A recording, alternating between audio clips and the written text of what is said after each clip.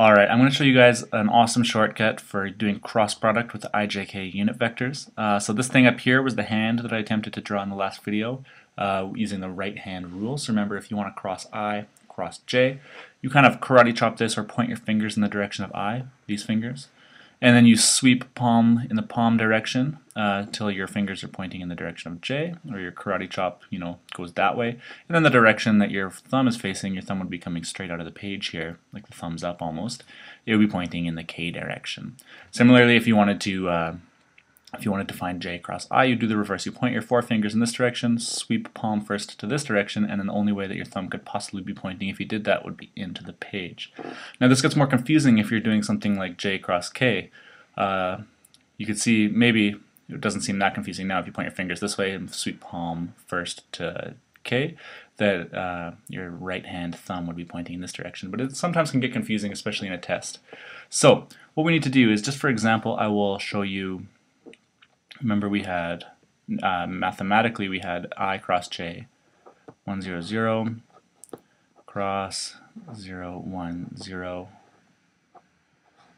is equal to, remember we had 0 0 1, right? So we had I cross J equals K. Similarly, J cross I was equal to negative K.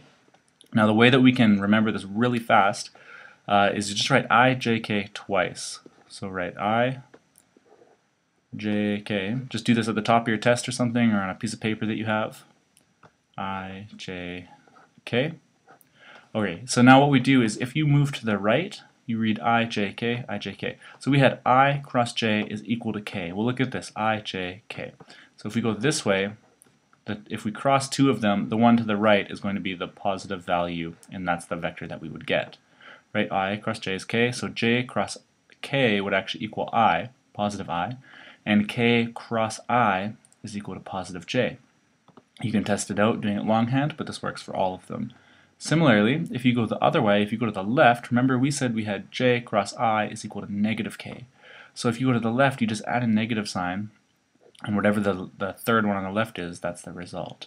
So we'd have K cross J is equal to negative I, and J cross I is equal to negative K, and K cross J, well, we already said that, is equal to negative I.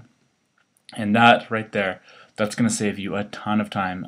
It won't necessarily give you the magnitudes because, well, if you're just using unit vectors, the magnitude will always be 1. But say if we had, 5 0 0 cross 0 10 0 or something, this will definitely give you the direction, as long as the directions are following just these and they're not in some other weird plane.